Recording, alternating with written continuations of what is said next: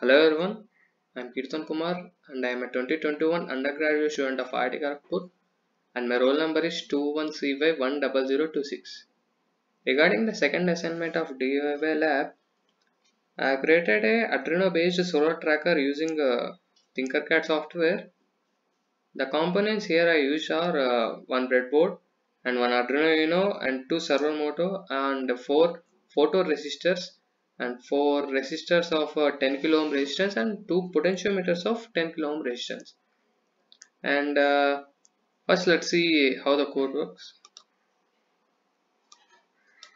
Yeah, here I used hash include servo.it as the header file and I use the values as suggested in the servo horizontal and servo vertical, and here I use delay time as 2500, which is in milliseconds, and yeah, the remaining code is as follows.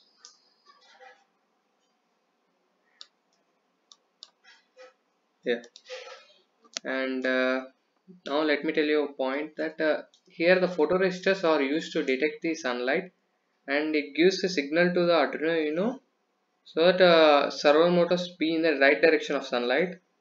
Let me show you through simulation.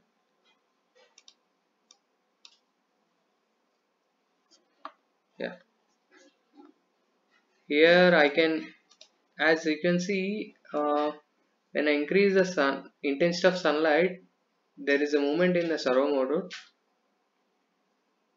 Yeah, see, it shows that they are in the right direction now to catch the sunlight, and let me change it here. Yeah, they are in the right direction.